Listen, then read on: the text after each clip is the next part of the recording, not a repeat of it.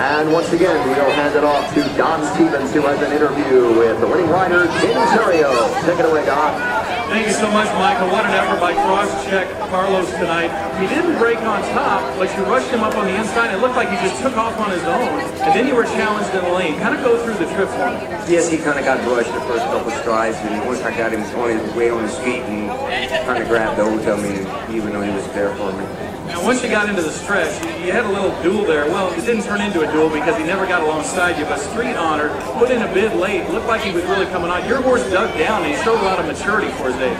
Yes, he did. You know, he had his pretty old pup blinkers with a little bit of peeper, and he felt the horse, and he kept accelerating every time the horse got closer to me, and he just kept finding me. Well, with a little bit of rain we had earlier tonight, were you concerned coming in? I saw you in the jockey's room before we started. We had a fast track, then we had thunder and lightning and everything, and had some rain come down. Were you concerned about the off track? Yes, you know, I kind of was, because it doesn't rain where he's been that much, and you know, I didn't know how he would take it all going, but he handled it just fine. That's great. I've been a big fan of Jamie Theriot for years. Jamie, congratulations. Crosscheck Carlos, you won it. Back to you, Michael.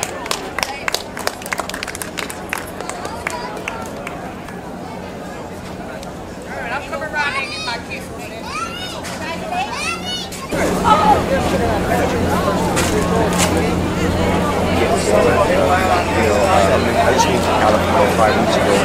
He broke his maiden there.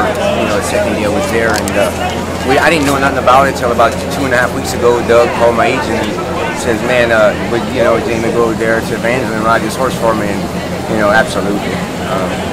You know, Doug is getting me going in California, and this is a big plus for us. You know, to start our way. How much did you know about him? All I did, anything I knew was I saw him run first time out.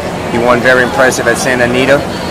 They worked him at Los Alamitos, and Doug talked to him the morning of, and he worked 3/4 and 12 and 1 with a pretty nice horse. And Doug said, "Jamie, I think, you know, we got a big chance. You know, the horse just has a lot. He has to fly to Kentucky, be there a week, work at Churchill, and they're going to van him down to Van." And so we thought, you know, there was a lot for a 2-year-old, but with his numbers and the ability he has, we thought that, you know, it would prevail, you know, with his ability to go on and win here tonight, and it did.